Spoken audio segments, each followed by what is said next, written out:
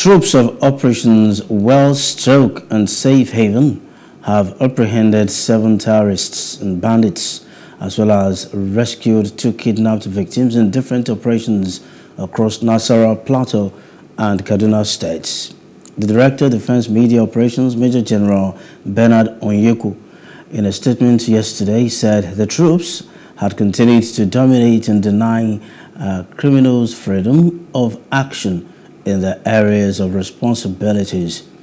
He said the troops had on July 29 conducted a clearance operation at Seibo, Seibakio, Akwana and Aimbe villages in Logo local government area of Nasarawa State and made contacts with terrorists.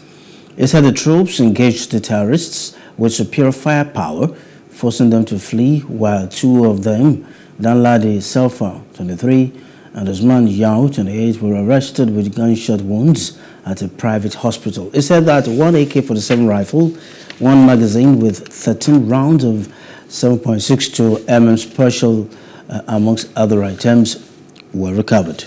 Hello, hope you enjoyed the news. Please do subscribe to our YouTube channel and don't forget to hit the notification button so you get notified about fresh news updates.